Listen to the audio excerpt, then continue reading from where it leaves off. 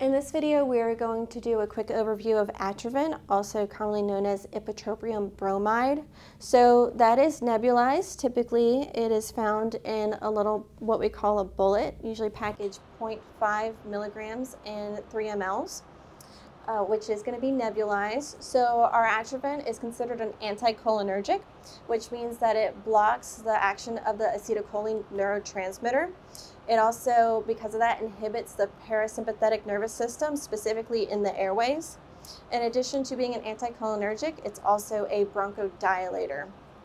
So indications for our Atrovent would be our bronchial asthma, our COPD, emphysema, chronic bronchitis patients, our anaphylaxis, and it can also be helpful with our burn inhalations or any toxic inhalation patients because of the potential bronchospasms or bronchoconstriction. Contraindications for our Atrovent is any kind of known hypersensitivity to Atrovent or atropine. Some of the adverse effects you may see with your Atrovent is going to be like tachycardia, nausea, vomiting, sometimes headache, blurred vision. Our adult dose for that is going to be 0.5 milligrams in a nebulizer, and you're always going to give it with albuterol, usually just a 2.5 milligrams. When we have our 2.5 milligrams of albuterol and our 0.5 of Atrovent put together, we usually refer to that as a duoneb.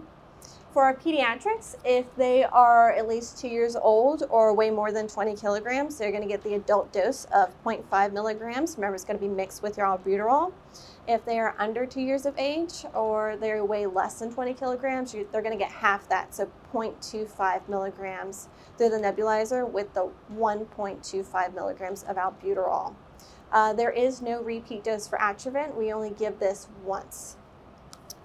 For some things to note, it's not 100% clear, but there is some confusion that exists with some patients that have soy or peanut allergies being a contraindication for Atrovent. Reason being is the active ingredient in your Atrovent is something called soy lichen, which is the catalyst that is the contraindication for these patients. With our nebulized Atrovent that we usually carry in the field, this is not typically in it. It's usually your Combivent MDIs that have this, but it's still something to keep in mind when we're giving it to these patients. If you'd like to learn more about Atrovent, you always have your pharmacology manual to refer to, and the National Institute of Health is a great resource for any kind of medication you'd like to learn more about.